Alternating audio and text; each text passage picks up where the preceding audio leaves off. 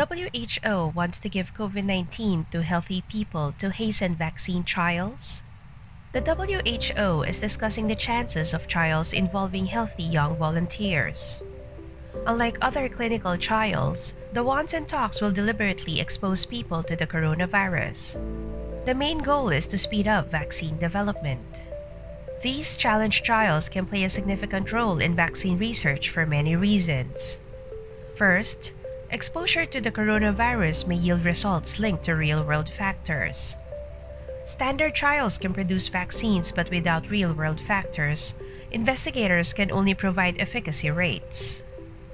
Second, vaccine researchers may have better access to effectiveness rates. These rates the true effectiveness of experimental drugs in real life. The higher the effectiveness is, the better it does in real-world conditions. And third, deliberate exposure may clarify risk factors.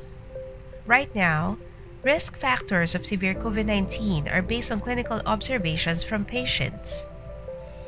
According to The Guardian, some experts have reservations about the idea pitched by the WHO. Since there is no cure for COVID-19, deliberate exposure may cause potential harm to patients. Though, there are treatments now that can improve symptoms and lower the odds of complications. The argument bounces in the viability of those trials and minimal risk among healthy young people. Not to mention, the results will greatly benefit society.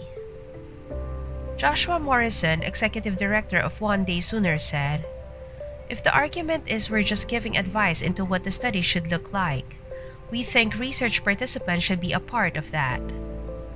One Day Sooner is a non-profit organization supporting human challenge study volunteers. While the group asked to attend the discussions, they were turned away. The WHO reasoned that the current meeting is focusing on technical consultations with scientists, which is closed to the public. But upcoming meetings could include public participation.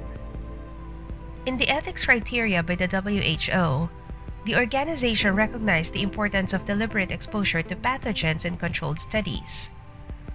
There are technical advantages that may boost clinical findings, a lot faster than what we've accomplished so far.